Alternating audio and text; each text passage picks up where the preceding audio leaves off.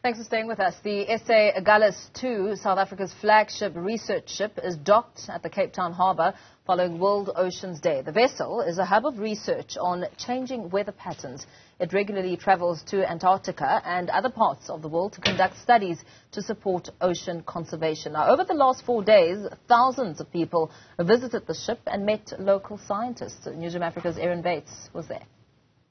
Since World Oceans Day on Thursday, the SA Agulhas 2 has been docked here at Cape Town Harbour and open to the South African public for tours to learn more about the research done on board this flagship South African vessel.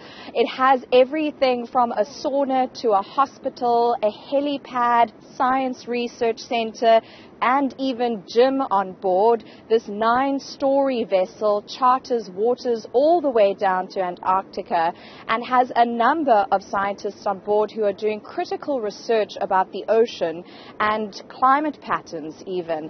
We're going to be joined now by Tsuma Pamoli. She is the acting director of logistics aboard the SA Agulhas 2. Tsuma, you have a background in economics, but now you work at sea. Tell us more.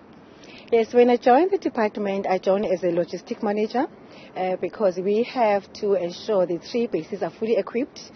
Our job is to make sure that the vessel, when it leaves for Marion, Gulf and Antarctica, it has everything that our expedition members will have to survive for the period of 14 months.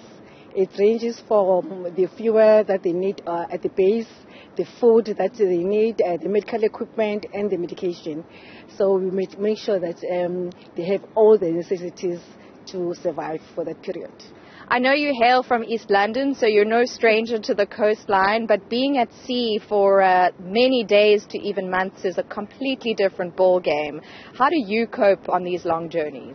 Yeah, it is a different ball game, especially with us, with the small kids. My first trip in 2009, my son was a 1-year-old, and I remember I always tell them, if my son coughs, please don't tell me. But when you come back and you hear those things, you kind of, you need a mother's laugh. But you need to be mentally strong, and I take my hat off for expedition members that stays there for the period of 14 months.